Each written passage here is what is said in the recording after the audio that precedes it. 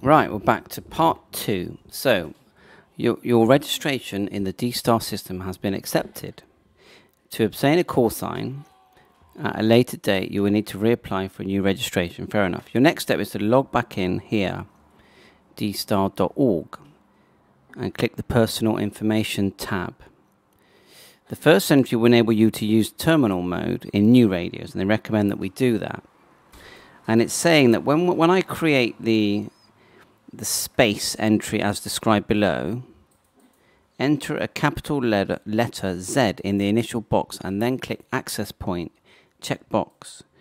Second entry, click the checkbox next to the number 2. Enter a single space by pressing the space bar once in the initial box. Do not check the access point box in the line. Press the update button to save your changes. Your browser must have JavaScript enabled. Hopefully I have. Please note, you do not, if you do not complete the registration by adding at least one terminal within 2 weeks, registration will be removed. Right. So, okay, I've had another email from them as well. So I'm going to read that and then keep trying. Yeah, and it's a helpful email from Terry, one of the volunteers, that's just told me that, yeah, it's not quite done yet, which I can see that it's not. I need to complete the second step, otherwise I won't have my terminal. Where is it? If you don't check in your spam folder, you have yet to create your terminals. So there you are. So it's important that we get this right. Okay, so I've logged in with my new username and password. I still don't know what to do yet, but I've logged in. Okay, so it's telling me to log in, go into the page. I'll just minimize this and click on personal information.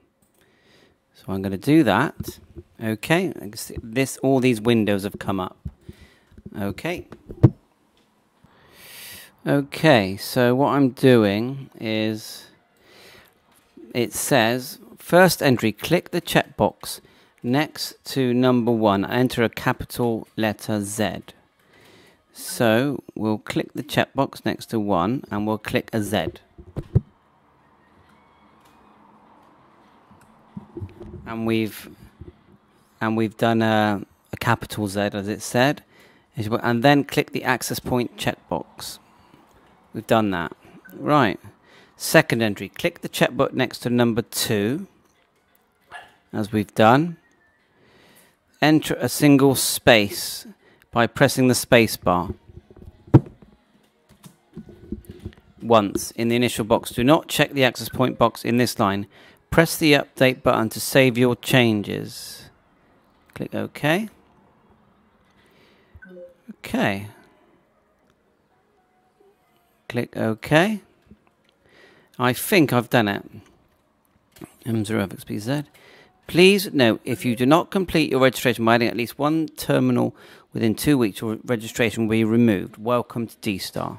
So the next thing I'm going to be demonstrating is how to actually use this terminal mode. Now, just so you know, terminal mode is on your ID50 1+2, you use the OPC 2350 cable.